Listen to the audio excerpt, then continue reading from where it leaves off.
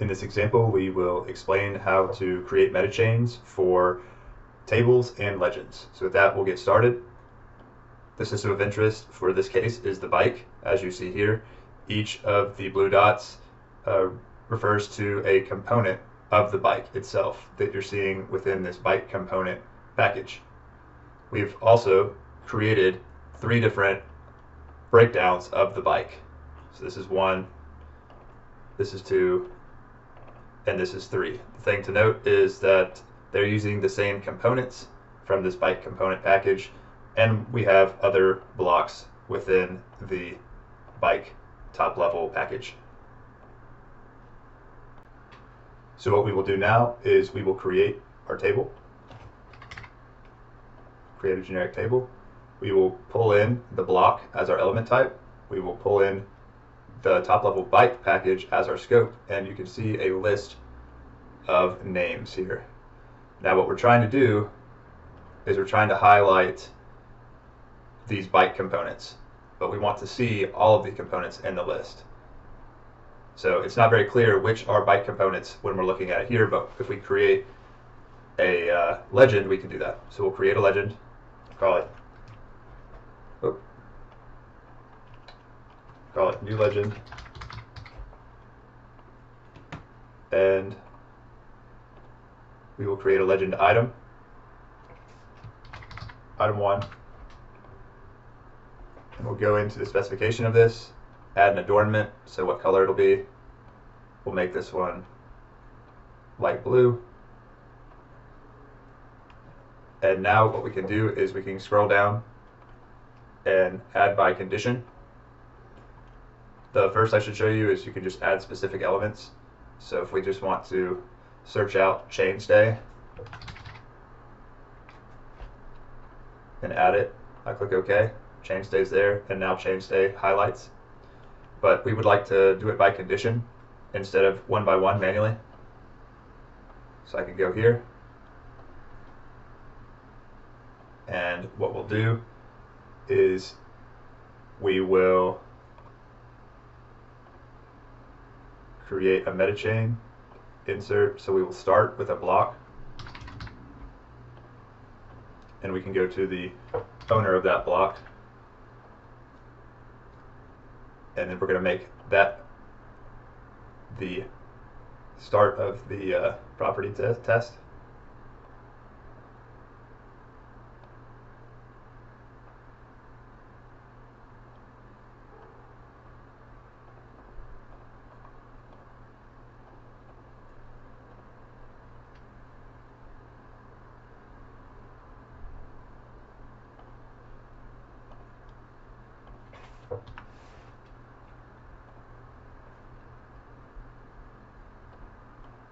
And then we'll say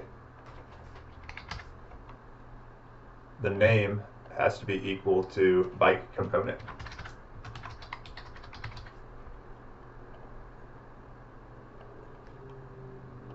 So to explain what we just did, go up to columns, select owner of that column, and all the ones that have bike component as the owner of the original block are highlighted.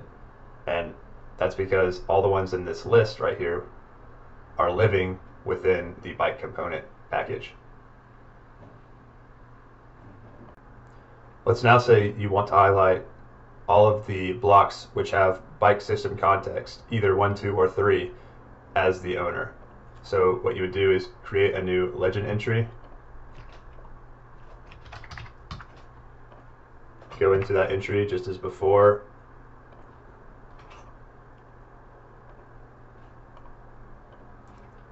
add the adornment, make this one green, and then we'll scroll down to by condition. We'll create a metachain, start with the block again, we'll go to the owner again, and we will, that time it let me do it, pull it in, use our property test, go to name, This time we can't use exactly the same thing every time, so bike system context. And if we do 1, it will just highlight that first one. If we go in here and use our special asterisk sign, it will allow us to do all of them.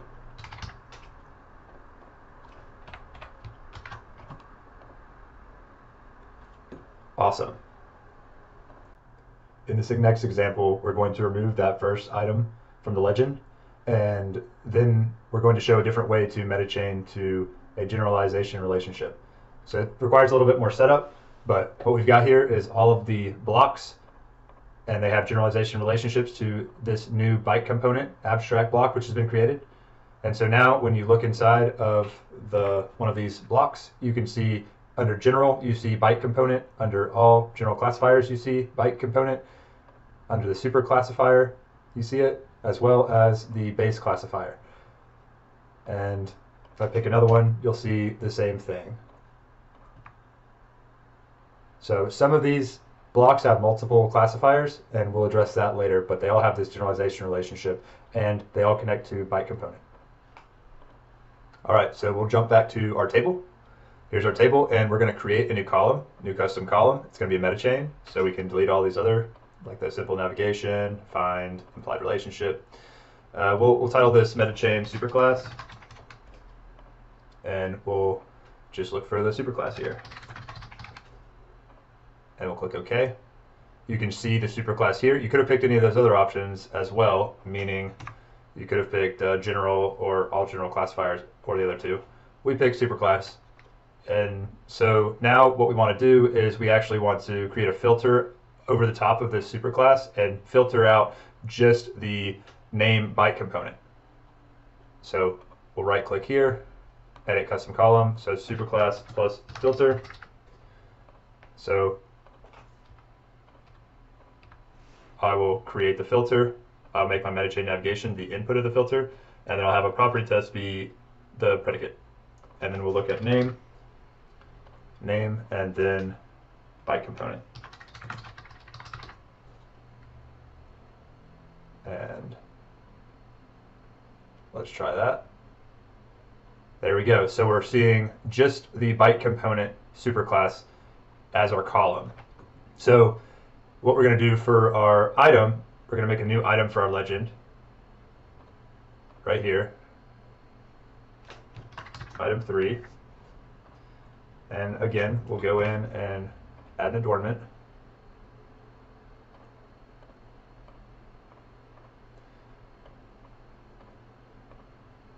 So the way that the legend works is it's basically a Boolean, yes, no. It's a type test, property test. So we're just going to make exactly what we made in this column, except for we're going to wrap the entire thing in a property test. So I'll go ahead and create exactly what I created before. So we had a filter, our input was a MetaChain, our MetaChain input was a block that had the superclass. The predicate was a property test, so this is a second property test. And we went to name and byte component. And so now we should be able to do that. Drag this filter. This filter is the same as this column. So, and property test. I think I could leave this blank. We'll try that. Didn't look like it worked. So I'm going to go back in here and we'll just do the same thing. Name. Oh, not that name. General name is going to be a little redundant, but this will work. There we go. So you see that all of the rows that have the byte component in this are going to be highlighted. And if you wanted to, you could just hide this row so you're kind of back to where you were. So now the reason why this is better is you could actually change the name of this package and you still get to keep the adornment. Your legend still works. It's not dependent on the name of the package. So you need to think about that while you're creating your legends. Is the name of whatever you're using going to change? For example, remember how I used byte component multiple times and I searched for the name of the block byte component? Now everything in my legend is dependent upon this name not changing, this byte component name not changing. So the final thing we will do is circle back around to this original 3 different decompositions that we've created. And what we can do is we can just drag our legend onto the screen and it will apply itself to any diagram that we want it to. So we just applied it to this first one, and then you can go back and apply it to the second one. And this would allow you to see which are the components versus which are the assemblies. And I'll do it to the third one. So it's easier to troubleshoot what you're doing with the MetaChains within this table, but you can put your legend, once you've created your legend using the MetaChains, into any diagram. So I hope this example helped.